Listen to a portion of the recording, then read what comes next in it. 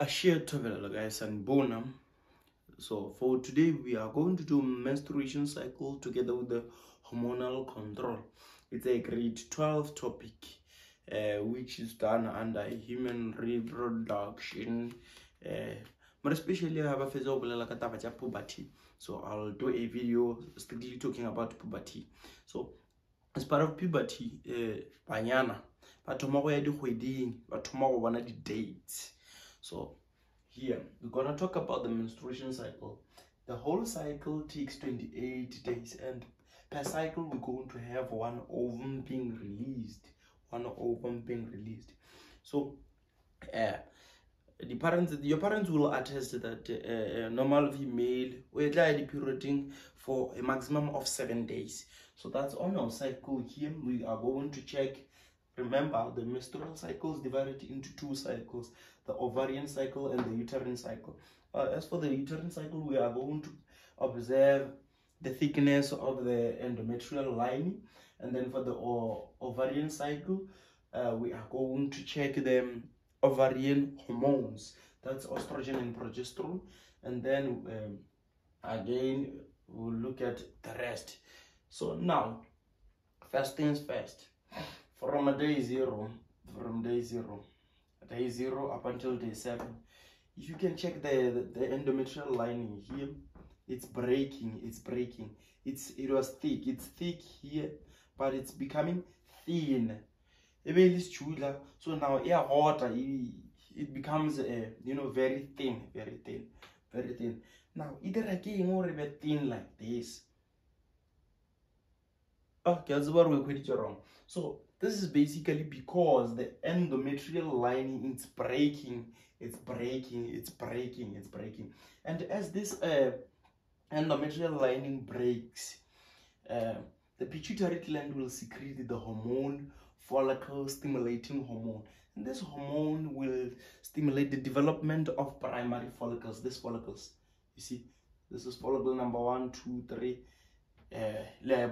and these primary follicles, they will secrete the hormone estrogen. We moved from the thickness here. From day 0 to day 7, the endometrial lining is breaking, and then as it breaks, the pituitary gland secretes the hormone, follicle stimulating hormone, and this hormone will stimulate the formation of primary follicles. That's you see these follicles, and these follicles, they will secrete the hormone estrogen. What will the estrogen do? The estrogen will thicken the endometrial lining again, and that's we go to after day 7. You see, the endometrial lining is becoming thick again. And as it becomes thick and thick, the primary follicles, they mature, and that's they will develop into Graafian follicles. From primary follicles into Graafian follicles, they will develop into Graafian follicles. This is from day 0 to day 14. We have follicles secreting the hormone estrogen. So now, the moment we have the Graafian follicle, the pituitary gland will be notified to say we are now having Graafian follicle, no longer the primary follicle. And the pituitary gland will come back again and secrete the hormone, luteinizing hormone. And the luteinizing hormone will, this is the luteinizing hormone. The luteinizing hormone will convert the Graafian follicle into corpus luteum.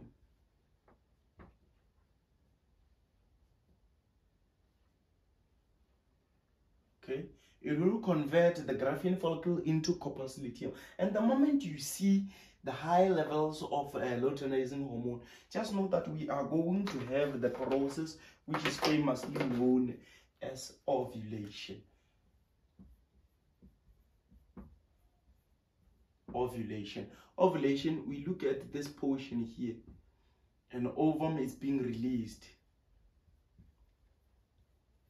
So a process by which an ovum is being released, it's known as ovulation. Or day 14, an ovum is being released. Day 14, exactly day 14 or day 15 chances are high pregnant or are conceive.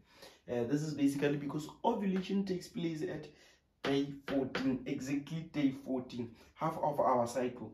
So ovulation it will take a place. So now really the luteinizing hormone will convert the Graafian follicle into corpus luteum. And what will corpus luteum do? Remember, the follicles secrete the hormone estrogen. So the moment the Graafian follicle is going to be converted into corpus luteum, or after day 14, we no longer have follicles this side. So we expect the levels of estrogen to drop or to go down because we have nothing secreting the estrogen. Or the corpus luteum will secrete which hormone? Progesterone. And then that is expected that the levels of progesterone must increase. They must go up and up and up. And the progesterone will take over the functions of the estrogen. That it will continue to thicken the endometrial lining. It will prepare for pregnancy. That it will make the endometrial lining more glandular and vascular. It vascular, more vascular. The color red so that it can remind you that it's going to become more vascular. So as the corpus luteum secrete this progesterone, the progesterone is going to outsmart the estrogen and it will take over its functions. And that the endometrial lining even more thick and vascular and glandular. Yeah, this is super simple. Yeah, hormones, né? So now, what are this thing? Menstruation cycle. What is happening here? I know it does not make sense to you. So, to make these things make sense to you, we are going to make use of the mnemonic FOMEO LOPIM. Okay, FOMEO LOPIM. The FOMEO LOPIM. Okay, so the FOMEO LOPIM, it helps you to memorize the whole process of menstruation cycle, perhaps, and to also interpret this structure. Hey, so it's not my mother's tongue, but then we do try. What can I do? So the F here is for the FSH, the follicle stimulating hormone. Okay, it goes together with the O, and then O is just here to connect. M for a matured, E for endometrial lining, O for ovulation. So this interprets the menstruation cycle from day 0 up until day 14. Thus, we're going to say, under the influence of follicle stimulating hormone secreted by who? The pituitary gland. The production or the development of primary follicles will be stimulated. And once it's stimulated, the primary follicles will secrete who? The hormone estrogen. Sorry, the O is for estrogen. It will secrete the hormone estrogen. And when the hormone estrogen is being secreted, we are going to have the primary follicles growing larger and larger and larger. You see, they're growing. They're getting matured. And a matured follicle is called what? The Graafian follicle. So you're going to say the primary follicles will develop into Graafian follicle. And at the same time, the estrogen will do what? The estrogen will thicken the endometrial lining. And then at day 14, ovulation will take place. And as the ovulation takes place, the hormone, luteinizing hormone, will be secreted by who? By the pituitary gland. So that the luteinizing hormone can do what? The luteinizing hormone will convert the Graafian follicle, known as our matured follicle, the Graafian follicle, into corpus luteum. And what will the corpus luteum do?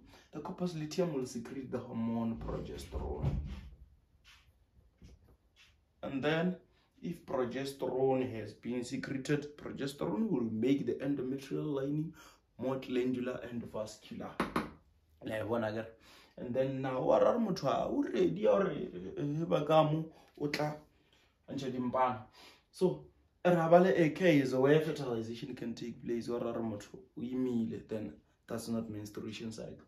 So again, if fertilization is going to take place, so if fertilization does not take place, the corpus luteum will shrink. Can you see? It will shrink. After sex, you see the penis shrinking. So that's the corpus luteum. It will shrink. So as it shrinks, it will cause or lead to them this endometrial lining to break. Because the endometrial lining will definitely break. It will break. That we go back to day 7 here. Or after day 8, we're going to start. Day 28, we're going to start a new cycle. That's so that's FOMEO LOPIM. Under the influence of follicle stimulating hormones secreted by the pituitary gland, the development of follicles will be stimulated, and these primary follicles, they will secrete the hormone estrogen, and also these primary follicles will develop into Graafian follicle. They will mature, and at the same time the hormone estrogen will thicken the endometrial lining, and that's at day 14 ovulation will take place.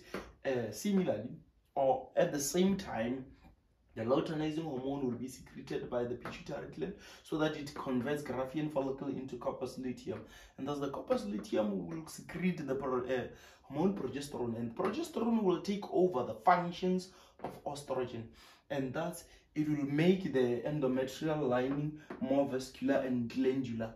And now, if fertilization does not take place, we expect the corpus luteum to shrink. And then the endometrial lining will break again. And that this process is known as menstruation cycle. So now, the hormonal control, it's simple.